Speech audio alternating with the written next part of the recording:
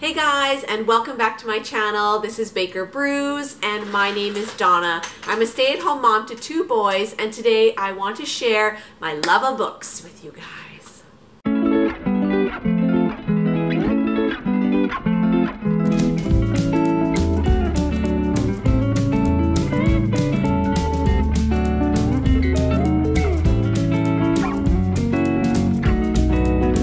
My name is Donna, and I'm a stay-at-home mom to 2 boys. I was totally inspired by a channel called Novel Idea, and she shares books that she has read and reviews and her thoughts. I love it. Like, absolutely love how in-depth she goes, her memories with books. The things that she can remember out of books is insane. I do not have that kind of memory.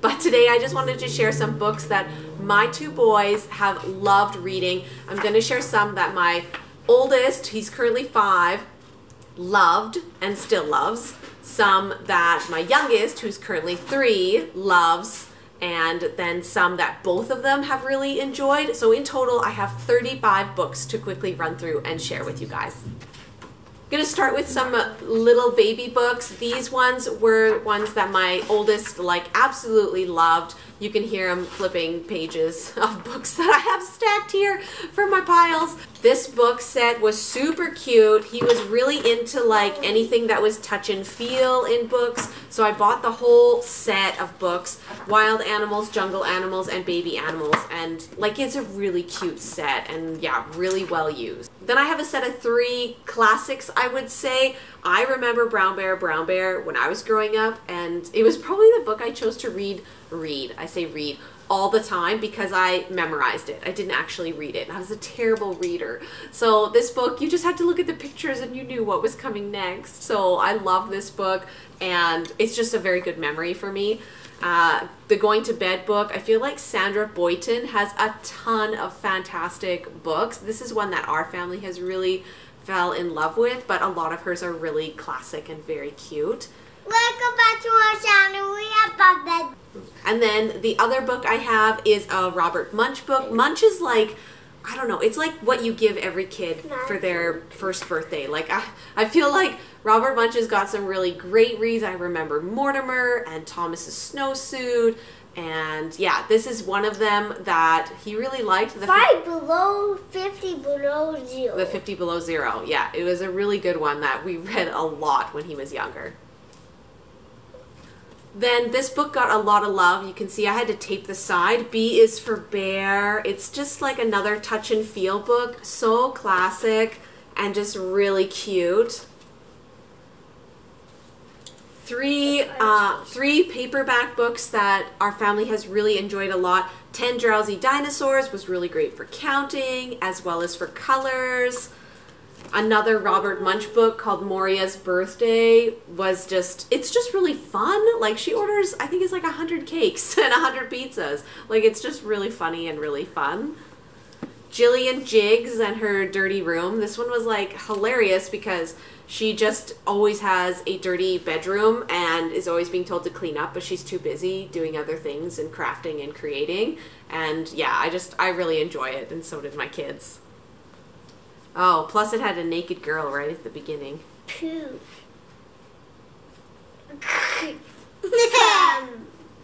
What is that? A present? I'm a boy. There's somebody inside the present? That's hilarious. Oh, she's dragging the robot back inside. The watermelon seed. This was a gift from somebody, and it's really cute. It doesn't have a lot of words on some pages. Gulp. But the concept is really cute about not eating the watermelon seed. Otherwise, vines will grow out of your ears and a watermelon will grow in your belly. Your skin will turn pink. It's just a really fun one. And my friends said that they remembered it from their childhood. So this was their childhood book. So I thought that was really sweet that they gifted us this book for Lyric. And what we did actually before our oldest was born, for the baby shower, we said no cards. Please give a book instead. And we really wanted or encouraged people to sign inside the book, to write something to our little one and their name. So that's what we did instead of cards. I really liked that idea. you're going to spend about half the amount on a card as you would on a book. So I just thought that was a really nice idea and alternative if you're not into cards. This was another gift from the baby shower, and this book is very well loved. It has so many stories, the little golden book collection, and this is 9 Marvel superhero tales. And Spider-Man, he was like our man. So we read the Spider-Man ones so many times in this book. Careful. Whoa! I need help.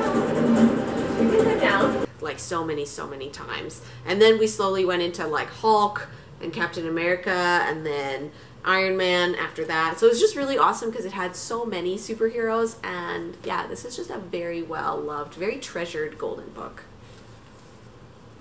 The book with no pictures is the one I believe they featured on The Office, and it's hilarious. It's so fun. It's literally got no pictures. It's got crazy words, and the kids enjoyed having somebody else, an adult, read it to them. And yeah, it's just a great little find, like really entertaining. Broog, broog,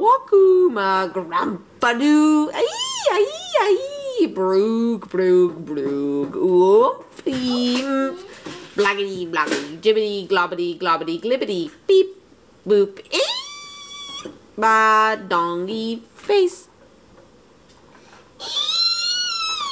Ba, dongy, face. This is the last book in my oldest's pile that I set aside. This is the Explore and Learn Me and My Body book. This is from like Southwestern Learning Advantage, I think, but we got this secondhand, and like this was the book that was the topic of conversation every evening. We liked to sit, read a little bit of it, and then at night like talk about our body and how our body works. And I really feel like it spurred on like the love of science and the love of like science with our body. So yeah, this one was like kind of what triggered and started like the whole science conversations that we had in the evenings together, which I really enjoyed. Now we're going to jump into books that both my oldest and my youngest really loved. So these are definitely books that hit the mark for both kids. We're going to start with Pottysaurus. This was the book that was in the bathroom, that lives in the bathroom, it goes in and out of the bathroom. This is the potty training book, is Pottysaurus. And I feel like just having one potty associated book is really useful. I don't even think I rented anymore from the library or anything. This was the one. Like it just worked really well. It's not even like we were into dinosaurs. It just was like, it's a fun read, it's easy. My oldest can even read it now, so and it just covers everything you need, like the hand washing and flushing and like an accident and like how you should feel after an accident and stuff like that. So yeah, it's a very awesome potty training overall book for teaching kids. Then we have Elmo's Tricky Tongue Twisters. This is a Sesame Street book that came with a few other little books, but the tongue twister one was the one that both of them loved and really jived with. And then we have Sophie's First Words, which was really cute. It also was a book that was gifted to us from friends, and it was cute because it's got the little pop-ups and like very simple words, very simple things. And yeah, I think we did have a Sophie giraffe, so there was also that association with the Sophie that we had. Goodnight Construction Site is like an ultra classic. Like I adore this book. I think it is so cute, especially for little boys. All the construction site stuff goes to bed. You know, you got your crane, your excavator, your bulldozer, and your dump truck, and the things they do in the construction site. I don't know, it's very boy. They love it. The rhyming is really good. The artwork is really well done. So yeah, this is just like this is a perfect book. I love this one. It's the best book. It's the best book, and I'm going to allude later, there's another one that we have that also made it into the pile of our best kids books that we enjoy at this time. Too Much, Not Enough. Oh my gosh. This one we got, and Daddy read it to the kids in hilarious voices, and then ever since then they have loved it. Like, it's just so funny. Peanut is putting too much on everything, and he does too much of everything. He has a sandwich on his bed. He even has a sandwich on his bed. Who does that at this day? Just like crazy things. Like, he's a hilarious character. He's funny, but I really like the concept of, like, you can be funny, but then there's a point when it's too much. Like, you can be excited, and then the problem is sometimes it's too much. And you have to recognize that when your friends tell you that it's too much and you need to tone it down. So I really like the overall concept in this book, and you can just make it, like, really fun. This beginner's Bible is really sweet, and we have been reading it in our morning basket, and I do find both of my kids on occasion flipping through it just randomly. They seem to like the pictures, and I've seen Lyric, he's been able to read some of it, so I really like that it fits for both kids and they can both get into it. And we do a couple stories here and there in the mornings, and yeah, they just seem to really do well with it. These are our last two books on this pile of, like, jointly loved books. You wanted to hold this one, the My First Colors. Lincoln likes the My First Colors. This really helped with learning our colors, but it also has a lot of very common items and even some unfamiliar items that you would not see that very often. But yeah, it just has lots of... A basketball. A basketball. It has lots of stuff in it. It's almost like an I Spy book, but way easier. Well, do you see ice cream right here? I see an ice cream, yes. And a basketball. Yeah, and a basketball. Well, there's Okay. a blue tractor. You see a There's blue tractor? and there's your blue tractor. You found it. I found it. This last book in the pile, Canada 123, was a gift from a family member, and oh my gosh, it's so good. It's so good. Lots of counting, so great for counting practice, but it also has some really cool, interesting things. It's got the farms, which are really relatable, like hockey players and stuff. So, but it's like, it says 6 hockey players, but you can also count the fans. There's also 6 fans. So I like that they have that added element of you can find another set of 6 on the page. And yeah, it's just been like a really beloved, like, I beginner's was trying book. to count the hockey players. Were you trying to count the hockey players? I'm sorry. I already closed it. Okay, we're on to the last stack of books. These are, I would say, Lincoln's. These are your beloved books. Lincoln really loved That's Not My Pony. Again, another touch and feel book. So really loved because textile, and Lyric could read it to him, so that's really sweet, and that's why this book has really hit the mark and is on this pile. You're already into one. Baby Says Peekaboo. Where's the baby? Is she behind the beach ball? Yeah. Peekaboo, she's lifting up her hat. Read it. I did read it. Now the next page. Where is the baby? Is she behind the blocks? Peekaboo, here's her dinosaur too. As you can see, Peekaboo baby is the one they love. Where is the baby? Is he under the washcloth?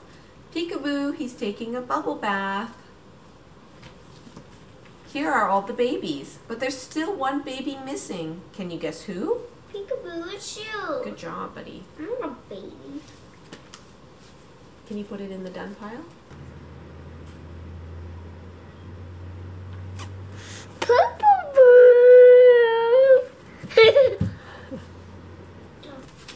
We like this one. What's this one called? Cookies Week. Cookies Week. Lincoln loved it because it has a cat in it. And I like it because it talks about the days of the week. Nice and simple. And Cookie always gets into trouble. On Monday, Cookie fell into the toilet. Oh, poor Cookie. I don't want to go into it. He fell into the toilet. He must have jumped in the toilet. That poor cat. Ooh, there was water everywhere. Ugh, there's water everywhere.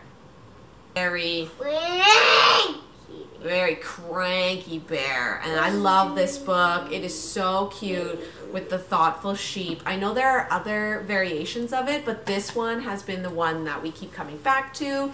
The very cranky bear, and yeah, the message is so beautiful. It's so sweet, just talking about being thoughtful and mindfulness. And I just, yeah, I love this one. Pikachu.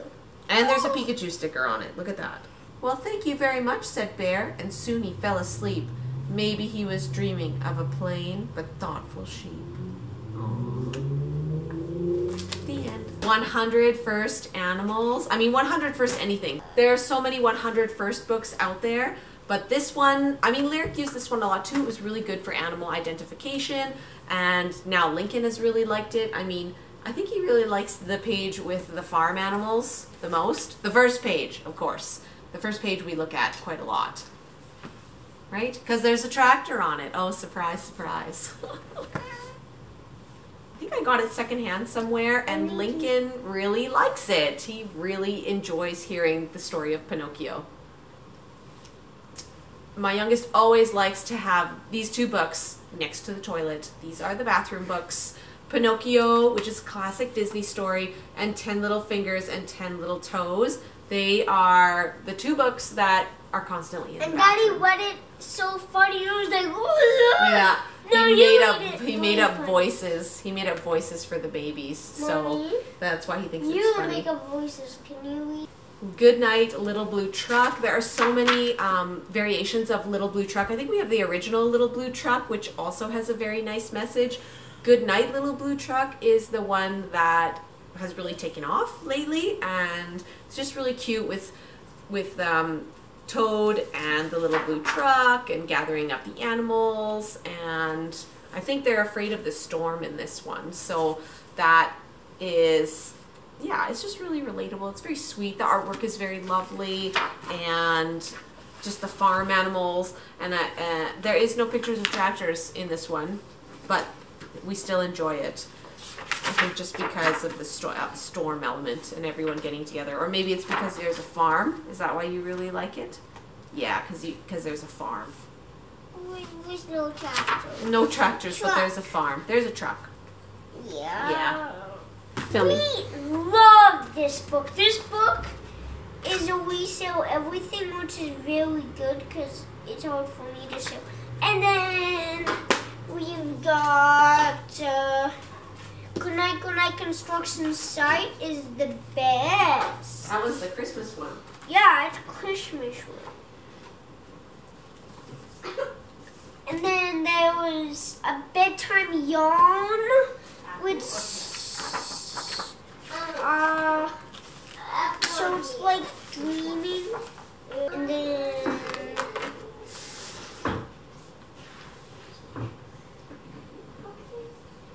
yeah, that's that. Did we share everything? Yeah. Okay. A bedtime yarn. This one is so sweet. The bear with his mother's knitting needles and the sound of it like helping him to fall asleep, and then he holds onto the ball of yarn so he can fall asleep, and just like going through his fears when he's scared. Like, Lincoln really loved this book. It is so cute, and just the dreams that he's having. We've been having a lot of conversations about dreams and just having comfort in that you're always safe. Yeah, it's a very sweet book. Okay, I think we already talked about this one, or someone helped me talk about this one, but Construction Site on Christmas night. Earlier we had the Good Night Construction Site, and this one is basically the same thing, but they all get presents, which makes it more awesome, right? Blippi, It's Bedtime is so good. He's finding my younger one, like, reading the story. He knows exactly what Lino picks. Like, is it the purple pajamas or the red pajamas? And he'll be like, woof, the purple ones. Like, he knows the answer, and I think that is super cute that he's had this book read to him enough times that he knows what's going on each page without anyone reading it to him. It's also very good for teaching basic bedtime routine and relating that back to just, this is what we do for bedtime. You can say, the last book. The last book! Okay, this is the last book, and this probably should have been in a pile for both of them. Plus, Mommy really loves it. This is the Being Thankful book, and we were gifted this one from a family member as well.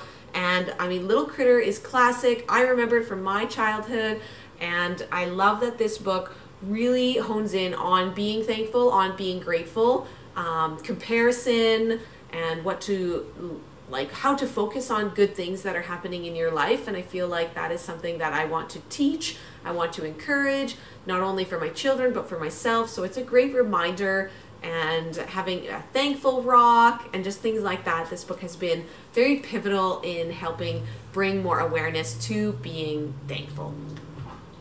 And with that, I want to thank you so much for watching this video. I hope it inspires you to read more books, find more books that your kids love, read more books with your family, and let me know in the comments below what are some of your classic, favorite childhood books that you remember, or books that your kids currently love. I would love some more recommendations, more ideas. We're always reading, and it is such a love of mine. Thanks so much.